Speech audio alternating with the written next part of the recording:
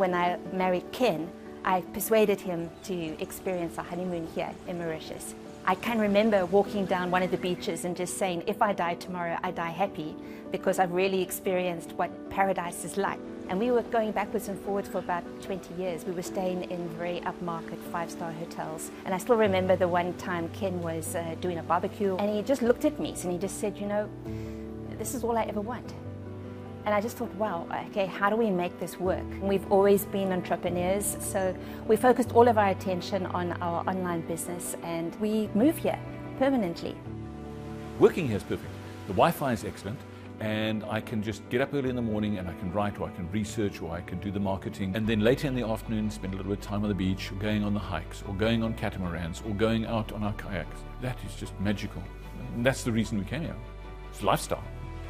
Water in Mauritius just feels like silk, and it's safe and it's secure. We're using the kayak to explore Mauritius Island. There's like little secret lakes and little secret islands and little beaches that you can explore when you're on a kayak. It's a completely different experience. You already feel like you've had a small holiday already in one day, so we enjoy that.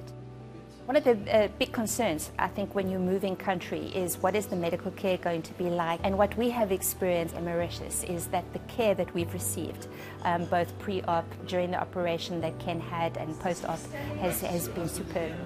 I twisted my back, and spine fusion was successful. The service was amazing. The surgeon trained in France, and we have some amazing nurses on this island. They would come in, and progressively over a 40-day period, they managed to control the inflammation. And I started feeling quite normal. We've been fortunate to meet many other entrepreneurially orientated people. Anwar Hassani's restaurant is called Sunshine Fusion. He is an entrepreneur. We just love exchanging ideas, and we've become fast friends ever since. There's a vigorous and very strong Mauritius business network. I have new ideas. I'm developing a software app at the moment in conjunction with somebody on the island. So I'm figuring next 20 years there's stuff that I can do, more books I can write, more people I can meet, people to help, and that's partially what our business is about.